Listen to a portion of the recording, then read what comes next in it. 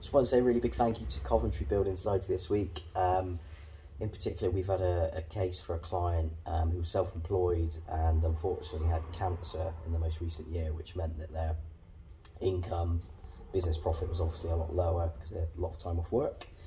They've been told no by every other lender, every other broker they'd spoken to, but with thanks to Ryan Harvey, one of our advisors, and in particular Mark, our rep at Coventry, providing some context on how their income had actually gone back up again and being able to demonstrate that outside of policy, mind you.